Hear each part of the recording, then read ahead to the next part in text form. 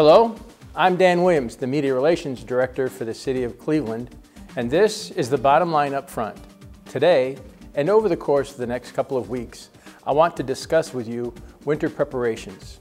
In this week's segment, we're going to discuss frozen water pipes. Because of the extremely cold temperatures last winter, numerous homes and businesses experienced frozen water lines and burst meters. Cleveland Water also experienced a record number of water main breaks and repairs due to the cold. As the winter season approaches, it is possible again this year for water lines to freeze, meters to burst, and breaks to occur. For property owners, frozen pipes and burst meters can damage property and be expensive to repair.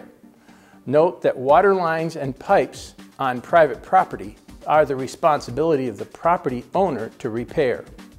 These simple steps can protect your home and save you money. Disconnect and drain outdoor hoses to allow water to drain from the pipe.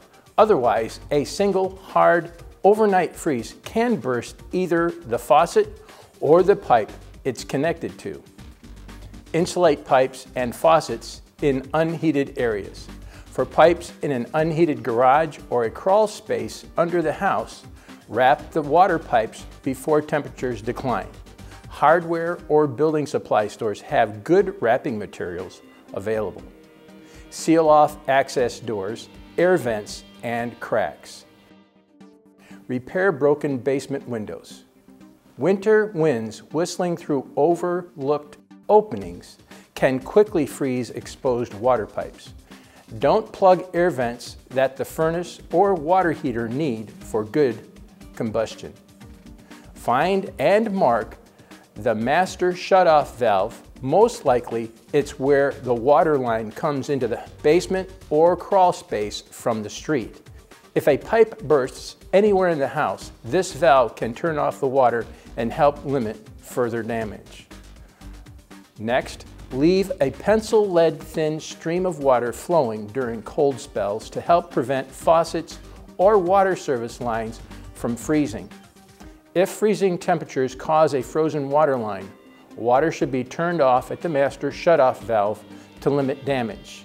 The best course of action is to contact a plumber or private contractor to thaw the lines and make repairs. Again, frozen pipes on private property are the responsibility of the property owner, so helping to spread the word about prevention is greatly appreciated.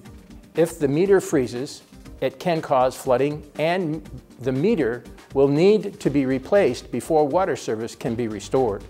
Also, please note, there is a charge associated with having to replace a meter. For more information, visit the website on the screen.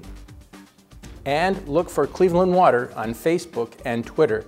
For Cleveland Water customer services, call 216-664-3130.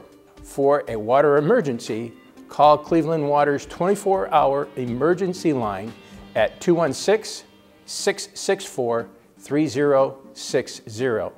The bottom line, disconnect outside hoses and drain the pipes on the outside of your homes. Insulate pipes and faucets in unheated spaces. During extremely cold snaps, keep a pencil lead sized stream flowing on your faucets to prevent frozen pipes. Find and mark your water main shutoff valve. Seal off access doors, air vents, and cracks. And for a water emergency, remember to call 216-664-3060. I'm Dan Williams, and this has been The Bottom Line Up Front.